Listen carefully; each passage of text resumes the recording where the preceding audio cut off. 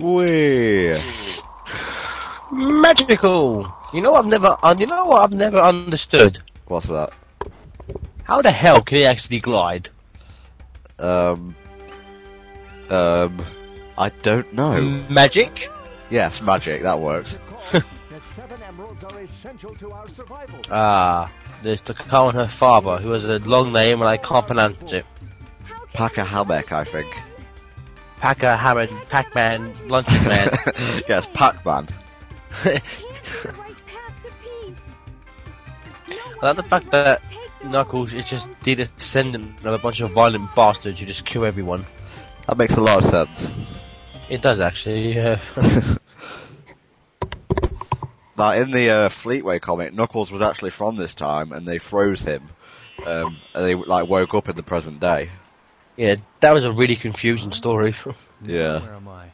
And for those of you in the last part of this, who went in the level first, it's obviously I think Knuckles goes in first, but then when he goes and sees the Carl, in that time frame, Sonic has gone in and come out. Because obviously, as you can see now, Sonic's right there. So we think at least that that's the end time frame. So looks like he's pleasuring himself from this angle. Look at that. Oh Jesus. That's just wrong. Yeah, it is. This is one of my favourite scenes. Just anything with the Robotnik theme just rules, in my opinion. What's he got there? It's so random. Why can't Eggman hear him? And why is he moving so slow? Magic. Was it really needed to have you actually go into the elevator? Why couldn't that have just been part of the movie? Laziness. Eggman, give me back the Master Emerald. No. Oh shit. This isn't what you're after. After? It's the Grey Emerald. Of course, fans of Fleetway will remember that the Grey Emerald was the most powerful. It was called the Controller Emerald. Yeah. Which it's never been used outside of England. Chaos. I don't think we've actually talked about this, Tom, but in Fleetway, Chaos was actually he was the god of fear. Anyone who was near him would just freeze up with fear. I'm sure. Was he the god of fear? I don't think he was god of fear, but he had some weird power that could, anyone who was near him just got scared. Yeah, wasn't he like just a regular person of the Draken Empire? Yeah, he was actually just one of those fish things, yeah. I love this, because this is Knuckles just being hardcore. Changing shape won't scare me! Quality. I've said this before, but this is, the best version of Knuckles in any game or cartoon or comic book ever. That's probably the first time you ever see Chaos try and be intimidated. Yeah, because I think it's the first time where Chaos is actually at a shape and size to actually be intimidated, because obviously Chaos Zero is a bit weedy, Yeah. Chaos 1 is just slightly taller, but yeah, this is the first Chaos transformation where he could pose a threat. Mm-hmm.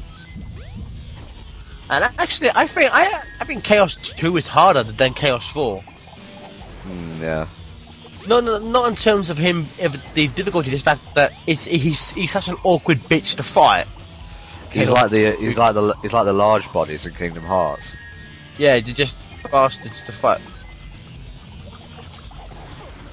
Large bodies were annoying bastards. Especially when you're in like the DM con. You died on Chaos 2, you suck, Tom. Thanks a lot. Yeah, it's like in the Colosseum when you have like 6 big bodies at once. It's like, go away, you fat bastards. And it's like, I felt like the different transformations of Chaos work. I like the bubble aspect of this boss battle. I thought it was quite original. My only complaint is that I think possibly the amount of room you have is possibly too small. Yeah, for the size of him. Yeah, and also I know obviously they are trying to go for a compact room to fight in, but maybe feel slightly bigger. Plus the slightly awkward camera doesn't really help matters sometimes. Yeah. Again, we have the classic. Hit him, for God's sake! What are you doing? There we go. And of course we have the classic Chaos theme by Johnson Yu. This begs the question, what was Robotnik doing up here in the first place? He's sitting down eating. Obviously. Oh yeah, but it doesn't make a good point. Well, I imagine he came up here to actually give Chaos the emerald, and then they were gonna leave. Although yeah, it doesn't make a lot of sense. Then why was Chaos here? I don't know. Maybe he needed a place to hide. Maybe he did. But then again, he's just water. He could like hide in the swimming pool. Yeah, it's like Alex Mack. Yeah, classic show. Back when Nickelodeon was actually good. Good. No, they have crappy fart jokes every 2 seconds. Yes. Bastards. Stands there. Like, why is she standing there? So what if you won this time?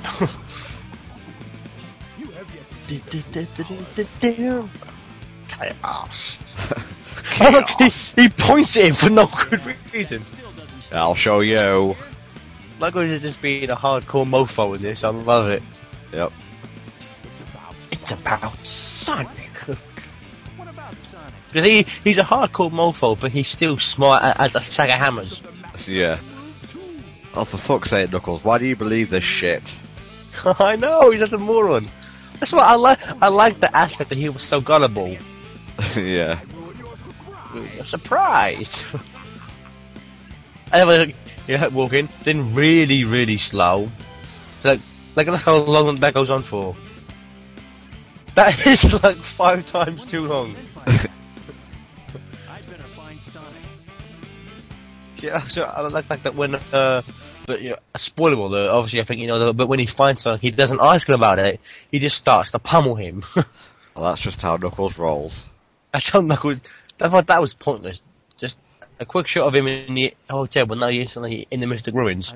Yeah, speaking of the Mystic Ruins, if you've noticed by now, the temple in the flashback is the same one as the temple in the jungle. Yeah. It's just like buried underground slightly. Wasn't there something shiny in But the caves? Something shiny! Yay! Oh, that's terrible. I think the reason why he does just flash to the Mystic Ruins is, of course, as we heard before you go into the hotel, it says, you know, there are currently no trains running at this time, so I think that is probably why, and of course, just the shovel claw. You've got the shovel claw. Unlike a lot of the other add-ons you get, the shovel claw's actually made an appearance in Sonic X. Oh yeah. Knuckles puts them on at various points. Why can't you just dig normally? Well, you can, apparently they make you dig. But you know what's weird though? Surely if he has his big friggin' metal spikes on his hand and he punches Sonic, he'd kill him. Yeah. But like, the force that Knuckles punches at, surely, you know, the strength punching him, he'd break his fucking face in. Yes, but then it won't be called Sonic the Hedgehog anymore, it'd be called Knuckles the Echidna, and that doesn't really roll off the tongue, does it? Knuckles the murderer. Wee. Rated E for everyone. I did like the fact that they kept the classic 16-bit jumping sound. Yeah. On our way to Red Mountain, I believe. Isn't that your favourite Knuckles stage? Yeah, I love Red Mountain. Indeed, so you will see what happens next time. Take that, bitch!